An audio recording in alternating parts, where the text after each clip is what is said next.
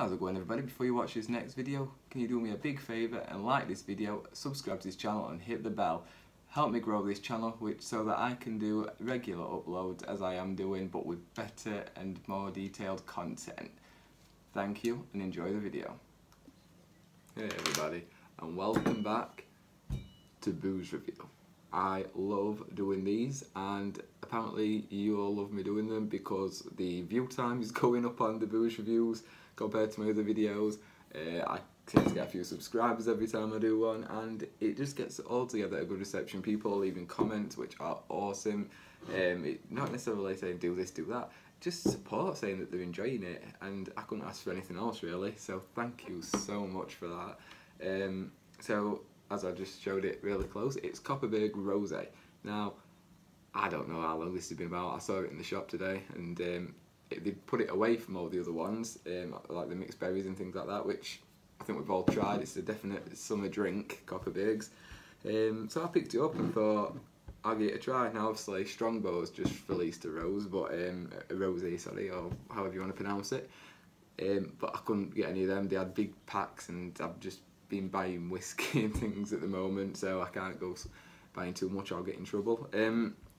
But I saw this one, and like I say, it was a single bottle, so I thought, brilliant, you know, I'll give this one a try and a review. Either way, I've not tried it before, so that makes it okay to obviously do this review video.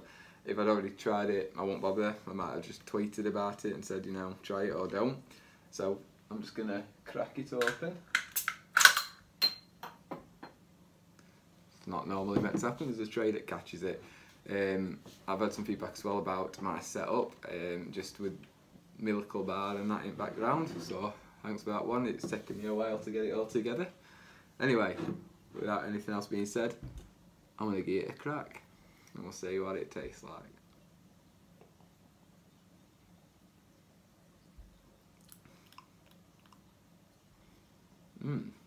That's nice. It's got that, it's nice and it's refreshing, and what I like about it is it's got that taste of like traditional cider,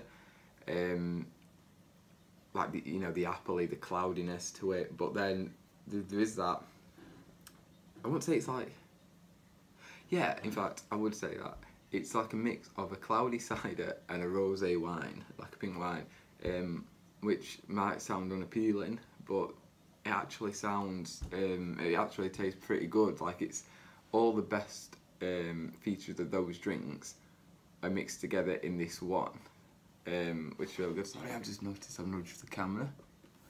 There we go, even better. You can see a bit more of this now. Yeah, it's got the best features of them both. So let me have another swig. Yeah, that is nice.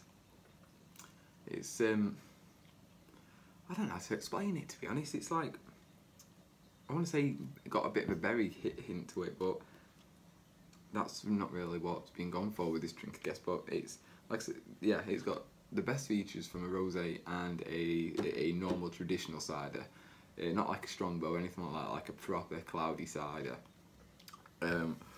Which is obviously what you want in a cider. It's got to be proper. It's only 4% volume, which is a shock, I suppose, because with the, like, your traditional ciders can be up to like 6-7%.